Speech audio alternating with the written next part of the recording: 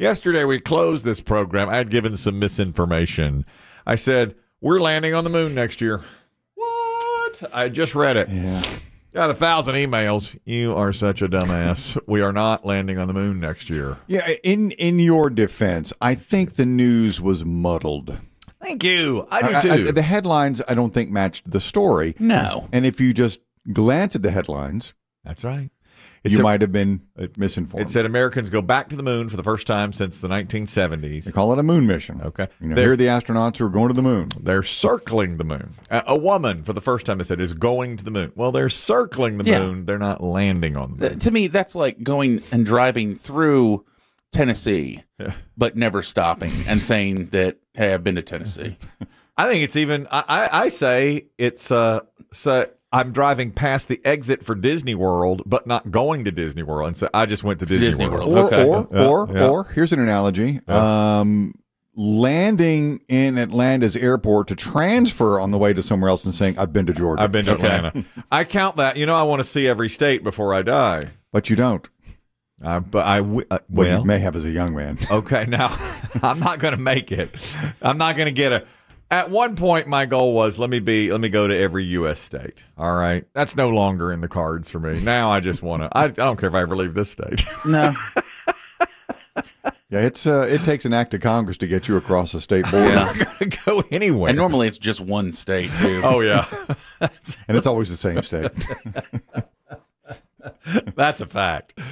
But at one point in my life, I said, "My gosh, I'm going to visit every U.S. state." Yes. You had the map up on your wall. I did, but I counted. I had with push pins. Yes. I flew to California once, and we had a layover in Salt Lake City, and I counted Utah. Now that's the only time I've ever been to Utah. I sat in the airport for 2 hours. I've done the same thing. Okay, I count it.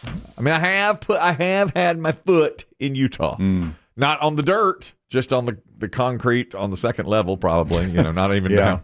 Not Never even breathed the air. No. You were probably in a tunnel from the plane to terminal, and then terminal back to plane. That's exactly what it is. You walk from one area to the other. Never saw the sky. Nope. I looked out the window. They had those big windows, and I saw some mountains out there. I thought, okay, this is Utah. I've done Utah, right? I have been to Utah. I counted. There's a couple of. I counted Kentucky. Because I landed in the Cincinnati airport once. Which isn't in Cincinnati. Which is in Kentucky, right? Yeah. It's not in Ohio. I've not... wait, I had a layover in Cleveland.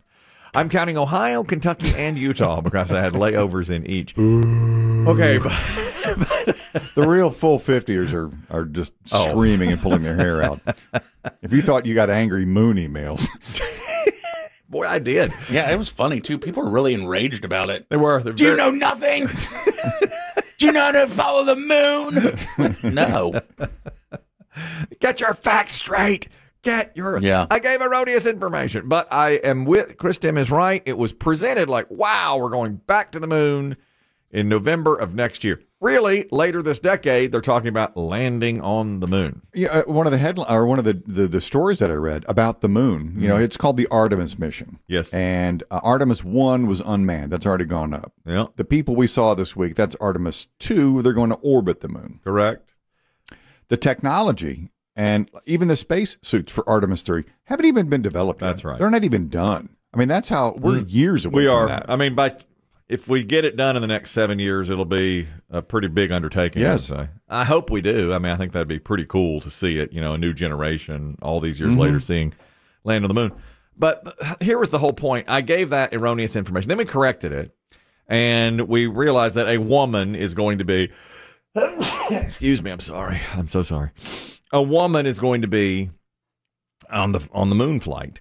And Biggie said she'd be yelling from the back, We did, there's a Starbucks. I want a coffee. I got to pee. That's it. Okay. Joke. Light screen. Red light. Okay. Are you going to stop? And these are all things my girlfriend says to me. Yeah. Somebody said, is she driving the rocket? And Biggie said, God, no. She's not driving. No. She's not driving. That's how we wrapped up the program. That's right. And I'm glad you didn't see this because we have a coworker, a dear friend. I'm not going to name her, but a couple of days ago, and she had parked in the parking lot, and I don't even know why, there are a couple of orange cones in the parking lot here. About every 6 weeks they move, but they're always here. And they move around. I think we use them for, we have a beer festival where beer trucks have to be parked in here. I I want to say we might have used them at Halloween for that delightful trunk or treat event. Probably. But I don't know that. But anyway, they just live in the parking lot, and there are cones. Well, one day, Chris Demm got up to do his stretch and looked out the window and said, uh-oh. And he's talking about our coworker. I'm not going to name her. He said she failed the Brady Bunch test because she had run over the cone, and the cone was bent forward at her car. Under her bumper, front bumper. How does she not know? She Greg Brady'd it. And that's an old 50-year-old reference? Yeah, I think a lot of people know that one still. Do you think they do? Well, she did. Because Chris Demm said, you failed the Brady Bunch test out there. And she looked at him and she said, oh, yeah, I broke the egg. And that's right. I was very impressed. I was, too. Greg and Marcia Brady would go back and forth. They had a driving test because, of course, Greg said, no way a girl can outdrive me. And they went through an obstacle course set up by the parents. And those parents, man, they had a lot of time on their hands to really, they really did set up all those. I mean, they set up an obstacle course, and all the kids came out. You know, the girls were for Marcia, and the boys were for Greg. And wasn't it dead even until they got right down to the very end? You had to park as close to the cone. That's it. With the egg on top without touching. That's it. That was the tiebreaker because they both did the obstacle course perfectly. And you know, one of the kids said, "What are we going to do? It's a tie." And Mr. Brady said, "Not so fast. Pulled out an egg." I brought the egg along just in case. Where was it? You don't want to know. Is that a chicken egg, Dad? No comments, huh? That's the way I treat my kids. Just yesterday, I was paying my court costs for my recent ticket online. And I said to my kids, you see, kids, when you do something like this, you have to find an attorney who will try to knock your ticket. This way you escape punishment. You see, there are always repercussions when you do something like that. You see, kids, I was speeding. Really speeding.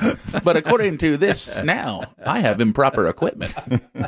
What's improper on her? Nothing, son. There's nothing improper about that vehicle. We got it knocked down. Did you lie, Daddy? We don't call it lying. We get an attorney. We get an attorney to fight that battle for us, and then that's it's a game, son. It's a game that we all play with insurance and lawyers and court systems. Anyway, at the end of the Brady Bunch, Marcia gets within like an inch and a half of the cone and does not knock off the egg. Got to get as close to the cone without knocking off the egg. Greg panics at the very last. Just has a spastic moment and just destroys it. It's cold, egged out, egg broken. Marcia wins. That's how you know that show is fictitious. Because in real life, that would have never. They would have made it past the obstacle course.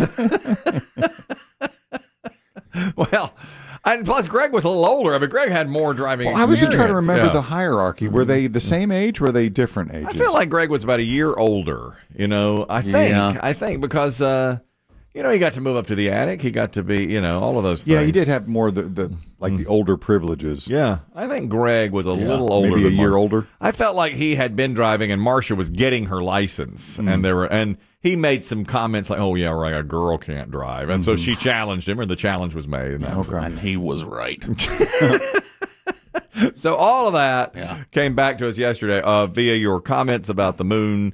And then our coworker, who I'm not going to name, who did fail the Brady Bunch test by just smashing that cone out there. And you guys don't live as much in the meme world, but I mean the memes are out there so accurate about women driving. It's just like a crash car going, "Oopsie." No. And you know, I want to point out every time we talk about this, it's women that call in and back me up on this. I am a terrible driver. My girlfriend is a horrible driver. Is she really? Yeah, and she is that meme. She is crash bang oopsie. Is that right? Oh yeah, and I tell her all the time, like, I'm never getting in the car with you.